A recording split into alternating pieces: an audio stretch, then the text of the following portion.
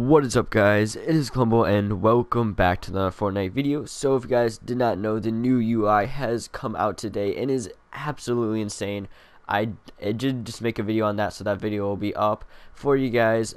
It's where we just go over all the new stuff, the new UI, the new everything in the entire game. Is absolutely insane. But with the collection book, that's what we're going to be talking about today, guys, for just a quick second, and how they have made some changes to it. I'll leave a post down below to the patch notes where they do talk about this in the collection book. But without further ado, let's go into it. Now, it's still going to have the same level, everything like that, but they have reworked some new changes, so I'll make sure to put those up on the screen right now. The collection book rewards have been extended to level 500 and reworked.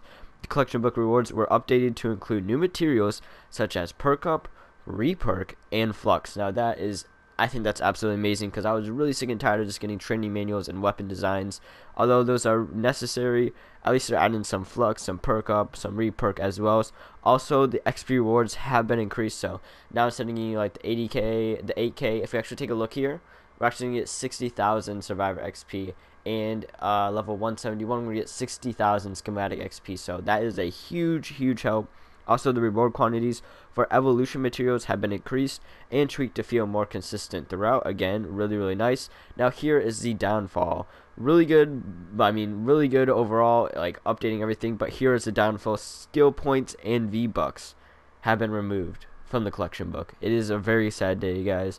Now, I'll put up on the screen, I did have a video of all the collection book levels. It was level 6, 26, and 91. Well, those are irrelevant now because you cannot get V-Bucks anymore. I don't know if they'll add it back soon. I honestly hope they do, because I just think it was pretty cool. You get 1,500 V-Bucks just for completing the collection book.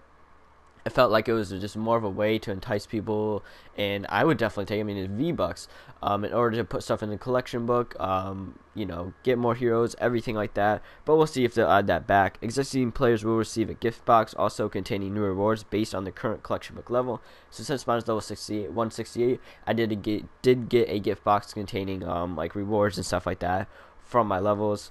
Also, players who are at the old max level will receive additional levels based on how much XP they have earned, and all items previously earned through the collection book will remain on your account.